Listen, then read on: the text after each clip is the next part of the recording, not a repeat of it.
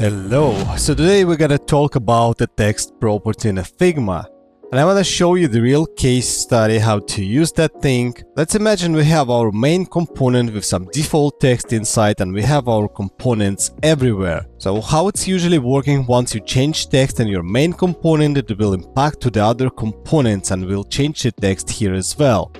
To avoid that thing, all we need to do is just apply the text property for the main component, and I will show you how it works right now. So if we pick this main component and we go to this property text and we'll change the text, for example, let's take this main text, you see it will be changed.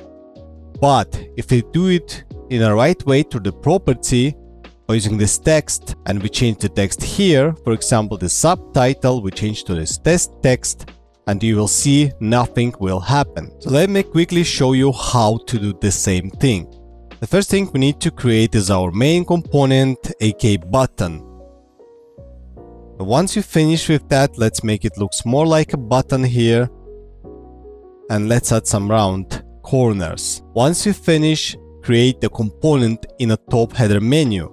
The next thing we need to do, go to the properties, click the plus icon, go to the text. And here, the name is the name for the property. So I can call it main text for now, but the value would be the text, exact the text that you want to see under this property. So for example, button text. And let's create a property. Now we need to assign this property to our text. So choose the text by double click on that, go to the text section, and then next to the main text, next to the input, click to the icon, and then assign main text. And as you may see here now, the default text for our property is the button text. That's why we can see it here. And if we take and create the local component, you'll see that this will be by default as well.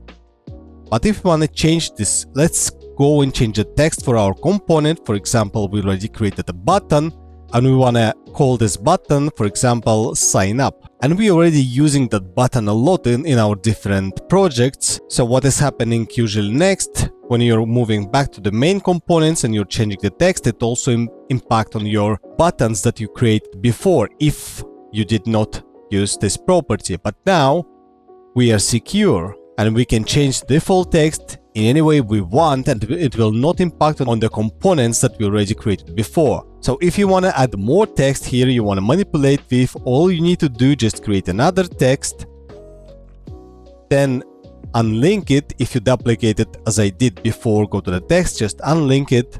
And now I can show you a quick difference. You see, if I'm changing the text here, it also impacts here because there is no link and there is no text property. But once you add that, click on the main component, go to the properties again, text, create something random, like the name would be text and then subtitle, for example. Let's do it for now.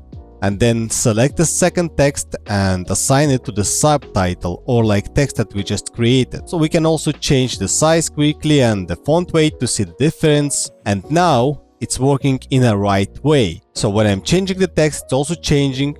But if I go to this component and then I change the property for the component, for example, forgot, you know, there is a default text for forgot your password or something.